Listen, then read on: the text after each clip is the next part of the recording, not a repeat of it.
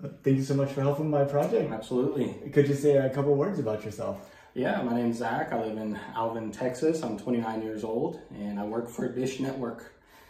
That's awesome, and persistent, willing to get through any problem and make it work. Oh, yeah. We got it going today.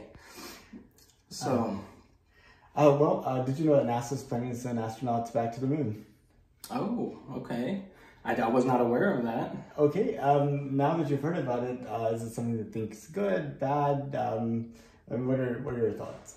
Well, I don't think it's a horrible thing, you know, as long technology has come so far, and I just feel like it's going to be, there's stuff that's happened in the past, but you know, it's safer and safer. I don't think it's a horrible idea. There's probably so much out there. There's so much out there that we have yet to discover in space or way deep down in the ocean.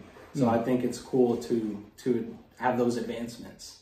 And, you know, whatever you think back over how far humanity's progressed in 200 years, you know, we didn't have computers, we didn't have cell phones, we didn't have dish, we didn't have automobiles, all that 200 years ago. And if you look forward like 200 years, you know, who knows where we might go, but do you think by that point we have people living on the moon and Mars and like you're setting up the dish places there? Ooh, you know, that's a tough one to comprehend. I personally would say no. I can't comprehend the technology, the oxygen, there's so many factors, and I don't know if 200 years is enough.